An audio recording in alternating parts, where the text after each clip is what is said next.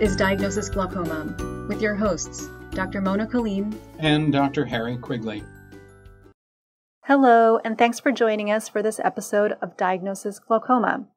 Today, we are going to be talking with Beth Glassman, who is going to speak to us about living with glaucoma. She is a patient and an advocate for glaucoma, and we're really excited to have her on the program. Up until now, you've pretty much just heard Harry and I talk to each other or other doctors, and we're really excited to finally bring in a patient's voice to our discussion. Beth, can you please tell us a little bit about yourself? Well, first of all, Dr. Kaleem, thank you so much for inviting me. I'm truly honored.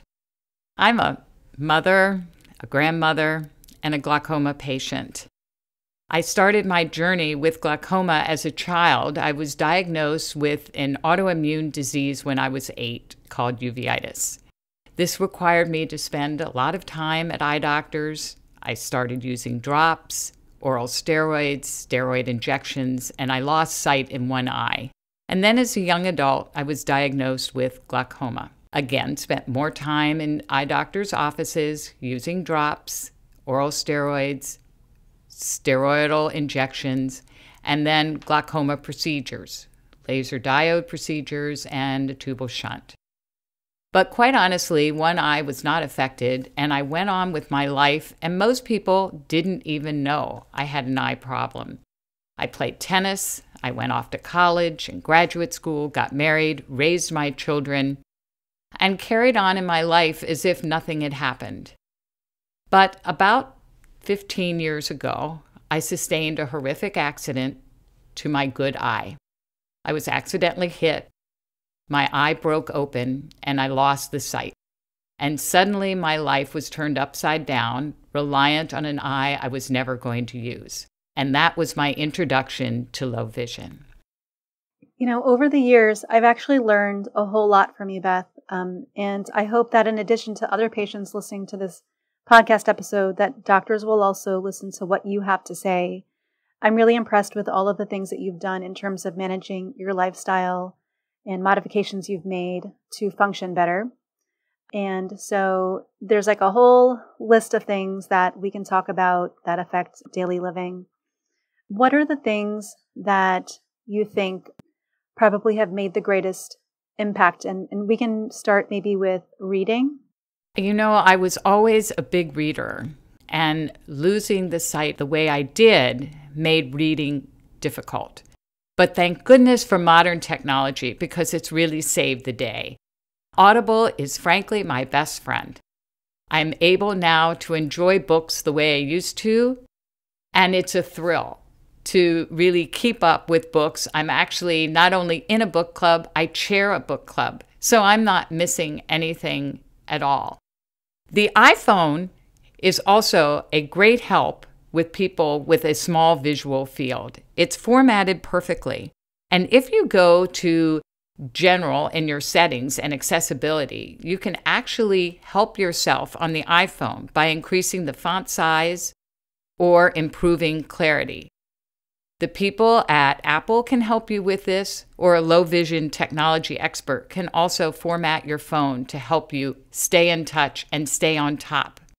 So you do most of your reading on your phone and listen to books, but are there other ways that you read also?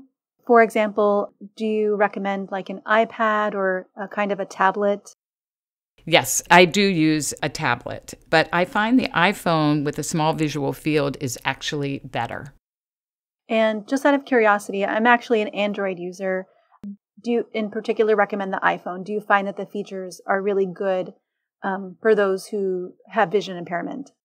I find that Apple has been very helpful. If you make an appointment online, you can request someone who is specially trained in visual disability, and I find that to be a great help. That's really nice. With my Android phone, I have found that under settings, there is also the accessibility feature where people can go in and make changes to the contrast and the font and that sort of thing. I'm not too sure about the resources that go beyond that, but I have heard a lot about Apple and its great technology in helping with vision modifications and helping the visually impaired. I hear a lot of the occupational therapists and vision rehab doctors in particular reference Apple products. So how about accessibility in the home and also outside of the home? What can you tell people that you've done? Well, safety is truly very important. And outside the home, our sidewalks are now strewn with bikes and scooters, which makes things hazardous. Curbs are hazardous. And if curb cutouts are not accompanied by tactile dots, someone with low vision doesn't know if they're safely on the sidewalk or in the street. So it is crucially important that you make your home a safe place. That is a place you can control. So some of the things that I would recommend, if you have stairs outside your home, put in a railing. Your stairs inside your home also need special attention. I painted the banister a color. I even put tape on the edge so I would see the step.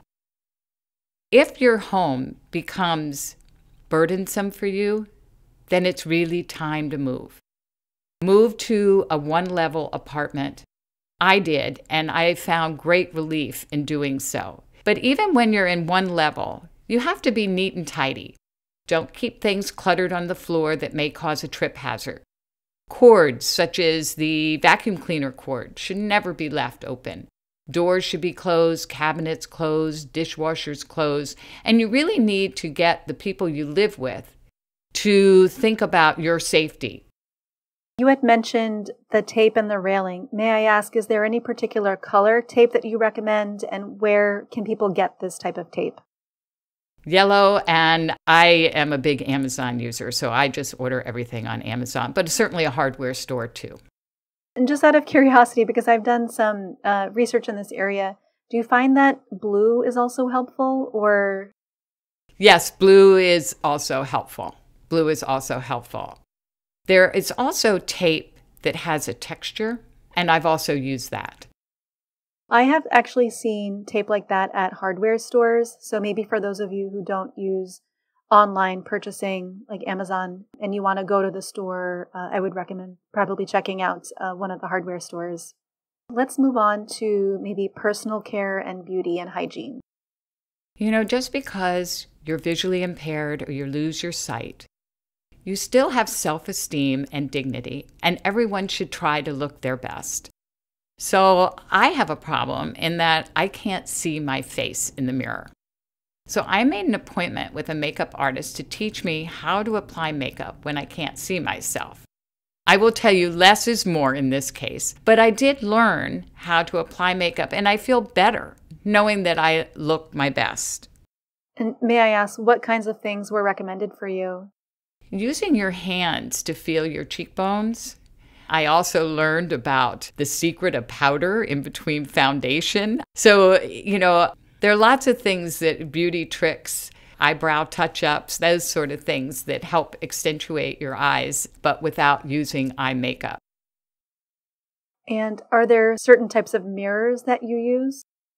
I have a mirror that it's a natural light, and I use that. But quite honestly, light that comes directly into your face is really not good for you. It blinds. It's blinding. So it's best to just use overhead lighting if possible. And in terms of like your clothing, how do you recommend organizing your clothes at home, but also just finding the clothes that you're going to wear every day and making sure that you're coordinated? This is something that's very important to me. So actually, when I buy clothes, I buy a complete outfit. So I will buy a sweater to go with a pair of pants. I'll buy a blouse to go with a skirt. And frequently, I'll get the phone number of the salesperson. And when I get home, I will take pictures of some scarves that I might use as accessories to ask for advice. And that seems to be very helpful. Are there certain colors that you prefer to wear because you can see them better? I try to keep to solids. I think that is more important than anything else. And then to use a scarf because the solids will coordinate easily. And how do you organize your clothes at home also so that it's easy for you to pick them out? Labeling is key here. I do hang tags on the hangers, and the hang tags coordinate with pants. So gray, black, brown, navy. Each pair of pants goes on a tag, And when the pants go out to the cleaners, that hanger remains vacant until those pants come back. So I am not confused. I also label my shoes so I can keep track of what color shoes I'm wearing as well as the pants. You mentioned hang tags. Are they of particular textures or colors? No, frankly, I just type it out in large font and Scotch tape it on. It's easy. It's a little bit time consuming, but I feel good that I can get dressed without having to ask anyone, what color is this? Does this go with that? I feel comfortable and confident when I get dressed. And are there certain organizational tools that you recommend for the closet? Like, for example, is there like a certain product you like, maybe certain hangers or certain shelves? No, I think that organization is key when you lose your sight, and just keeping things tidy and space in between is helpful. I group colors together and separate spring, summer from fall, winter. So what I'm hearing from you is a lot of the importance on keeping things organized and well labeled, basically. Yes. Labeling is also very important for medicine, both drops and pills. So as soon as I get home from the drugstore, I make labels for the eye drops and for pills. I can't read any of them, and I can't tell one dropper from another. It's hard enough to remember your drops, let alone getting confused which drop you use. So I think it's crucially important to take the time to label your medicine. And do you use any particular devices for the labeling? Like, for example, I've seen pill boxes that can talk to you and pill boxes that have a clock on them, so you know what time you're supposed to take them because the alarm goes off. Have you seen anything like that, Beth? I've never seen anything like that. No, I guess I do it the old-fashioned way. I've been taking drops for 50 years, so I'm a veteran at this, but I keep a piece of paper next to my bed, and I check off when I take my drops. I also cluster the drops around meal times. So if you take drops twice a day, breakfast, dinner, breakfast, bedtime. If you take drops 4 times a day, breakfast, lunch, dinner, bedtime. It's just important that you take it. And the difference between drops and pills, at the end of the day, you look into your pill box, oh my, there's a pill left. Not so with drops. It's so easy to forget. We get so busy during the day. So keeping a piece of paper and checking it off is the best way to go. Yeah, I think that's a great way, what you're recommending with the checkbox. It really holds you accountable also to using your medications. And other things that I've heard people doing are, there are some patients who actually take tape and label their bottle droppers or their medications in some way so that when they touch it, they know what the difference is between, the different eye drops that they have to use. Again, like the use of audio. So people who can get something that where they touch the bottle or they touch their pill box, it talks to them and it tells them what that medication is. But I've really been really fascinated with the use of tactile sensation to know what your medications are. Also, I wanted to talk to you about dining out and especially like lighting, because you and I have talked quite a bit about that. How do you manage dining out? First of all, once again, technology is our friend. I cannot read a menu in a restaurant, so I will look up the menu before I go. When I make a reservation, I will ask for a well-lit table. But there have been times where I've taken a light with me to put on the table. I don't know what it is with restaurants. They think it's chic to have a dark environment. I can't see a darn thing. So having the extra light really helps me. Another trick that I've learned is I have started to ask that all my salads be chopped. Lettuce is really tricky to cut. When I cut it, it's all over the table. It's really embarrassing. And my friends are now asking for their salads to be cut. It really makes eating a salad much more enjoyable. I never thought about that. That's a great tip.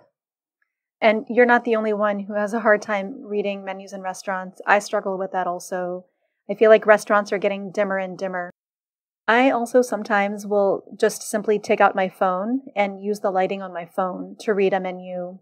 And it's, again, great that we have phones and tablets because, as you said, you can look at a menu beforehand and even take that phone or tablet with you to the restaurants. A lot of restaurants these days during COVID times want you to scan their menu with a QR code That's actually kind of a nice thing because when you scan it, you're taking a picture or going directly to their website, and then you can just simply use your fingers tips to just increase the size of the thing that you're looking at, of the menu or the website. So I find that to actually be very nice. And let's talk also a little bit more about lighting, because that's a very big problem, not just when we're dining out, but just generally when we're at home or, really anywhere.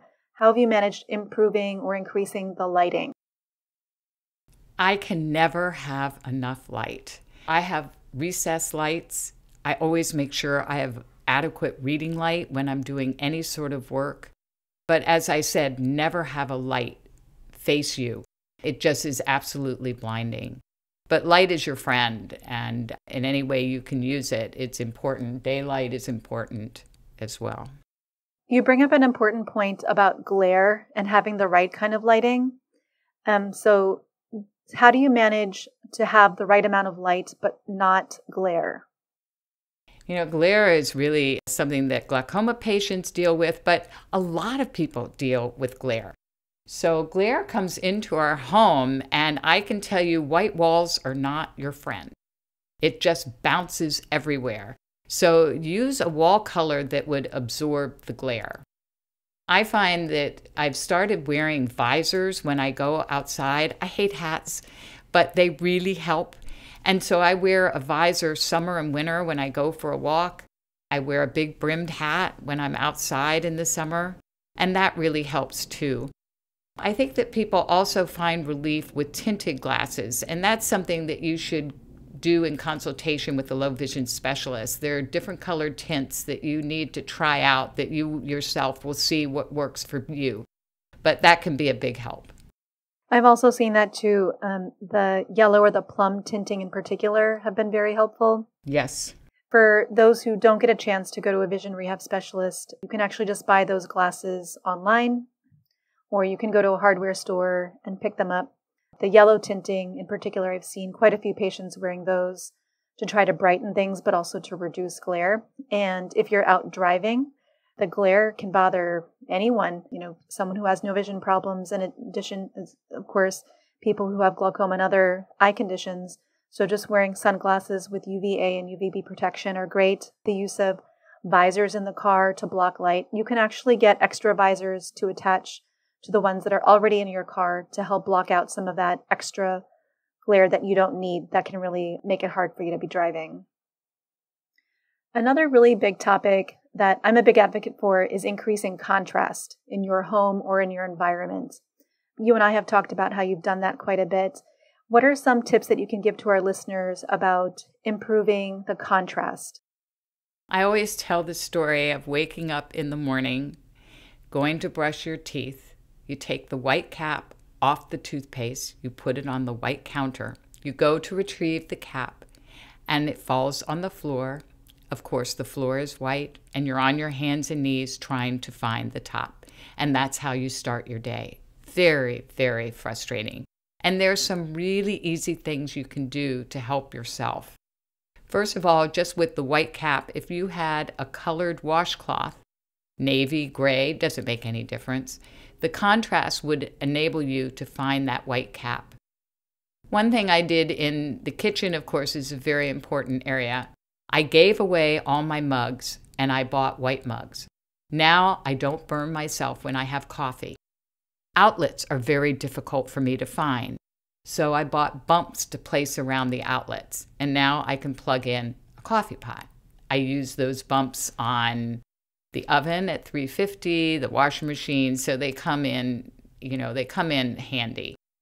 I also have a dark and light cutting board. So you certainly don't want to be cutting an onion on a white cutting board. You would choose your dark cutting board. If you're cutting bread, you want to always have that contrast. I also tell people about keeping brightly colored rugs in their home and actually wearing brightly colored shoes. A lot of places you go, they have these nice, perfect white looking floors. And, you're walking around with a light color pair of shoes, and it can make it really hard to see. In the home, the bathroom is a place where a lot of people have falls and injuries. And, if you just use brightly colored rugs in the bathroom right where the sink is, where the toilet is. It can really make a big difference.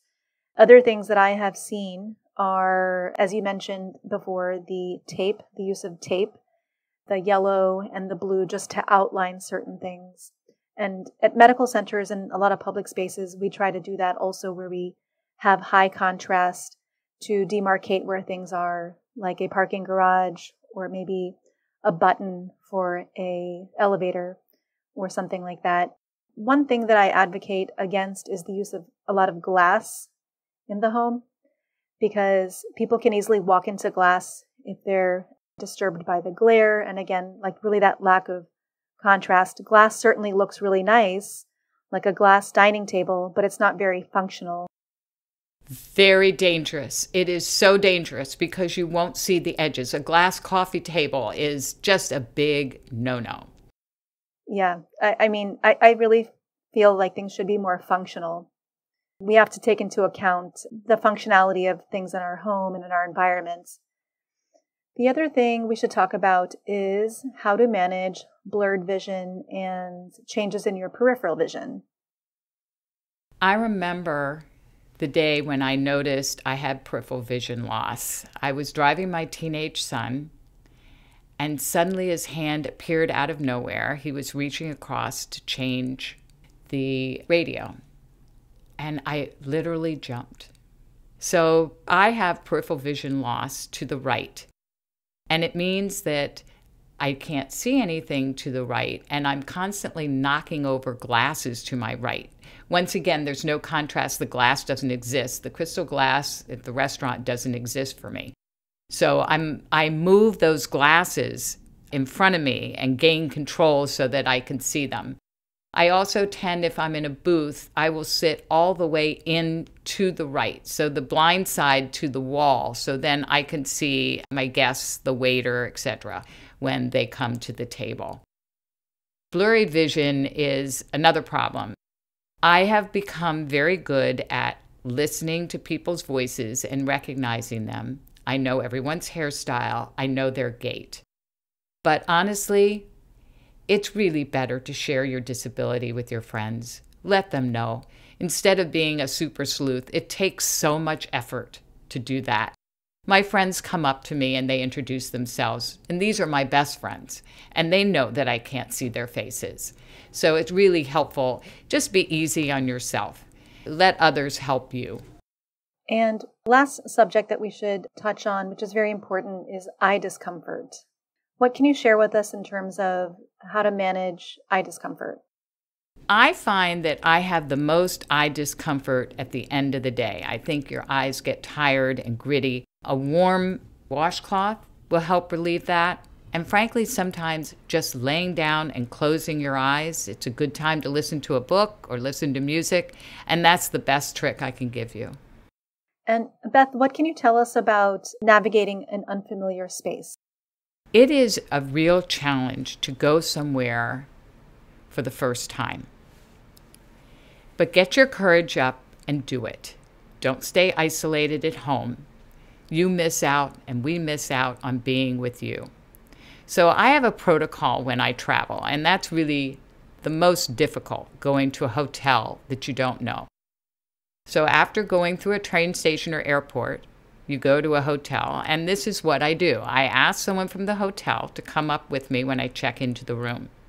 I find the bed, and I ask the person to show me where is the outlet, so I know where to plug in my phone. Sitting on the bed, I will ask where the closet is, and I will go to the closet, look inside. Usually I find the safe. I carry a light with me, and I'll put the light in there.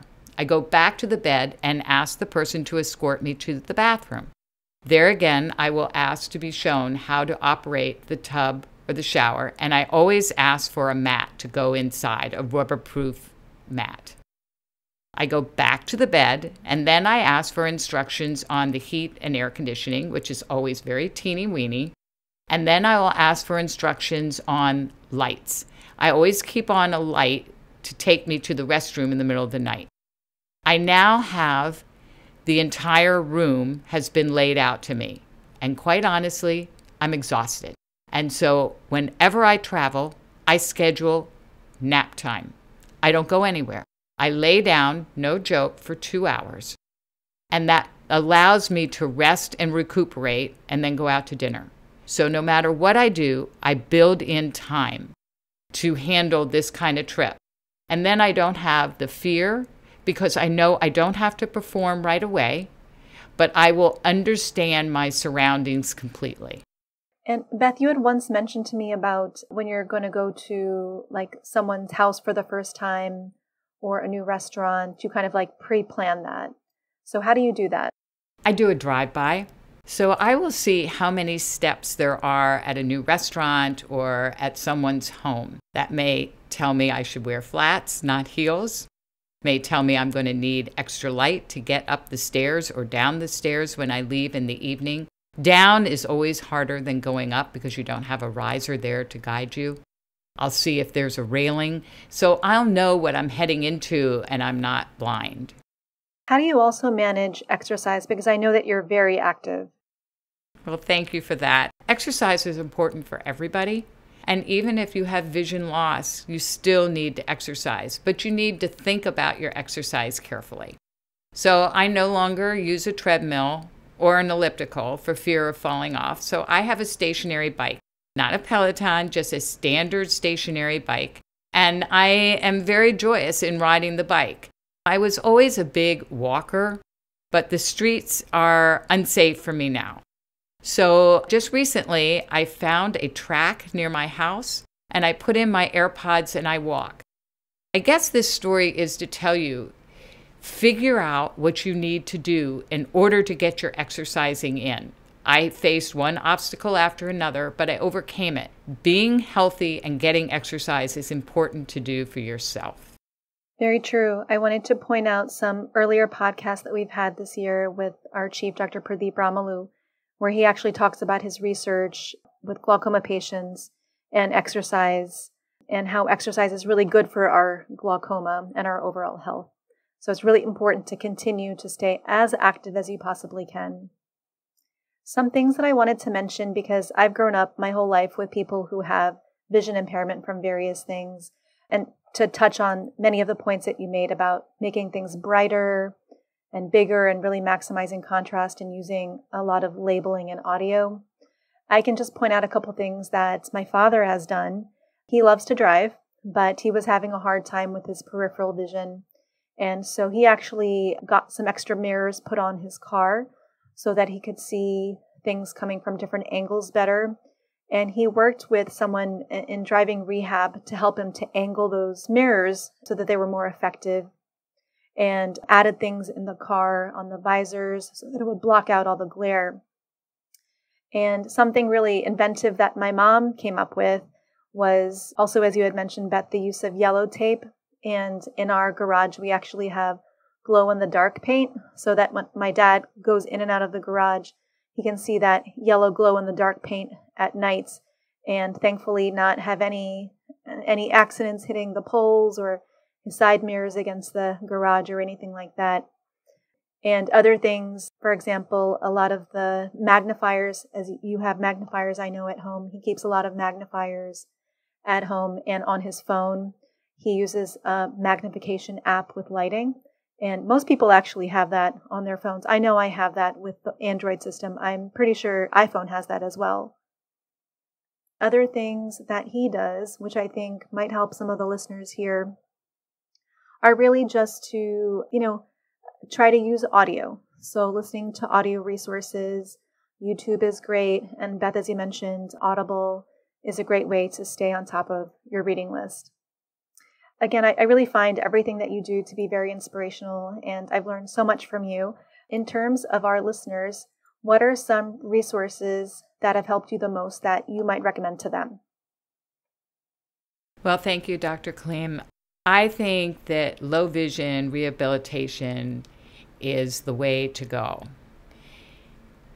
You have technicians there that understand vision loss, and they can help you navigate when you lose your sight.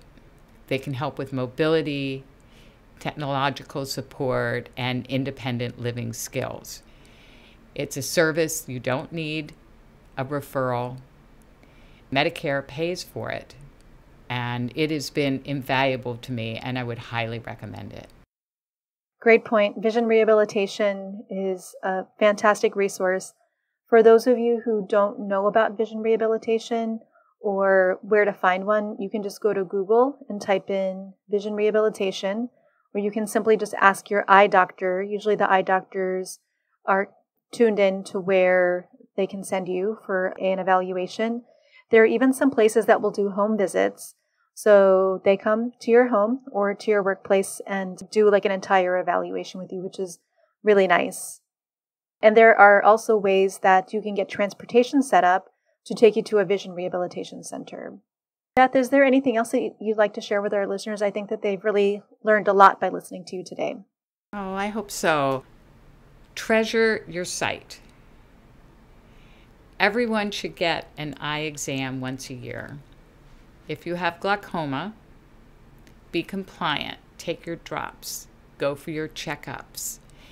Keep a healthy lifestyle and get exercise. And if you have vision loss, then call the rehabilitation service. Losing sight is difficult and hard, but you don't have to do it alone. And with guidance, you can really have a full and very complete life.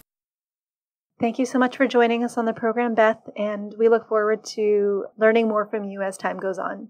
Thanks again for joining us. Thank you so much, Dr. Kaleem. Thank you for joining us. Until next time, your mom says take your drops.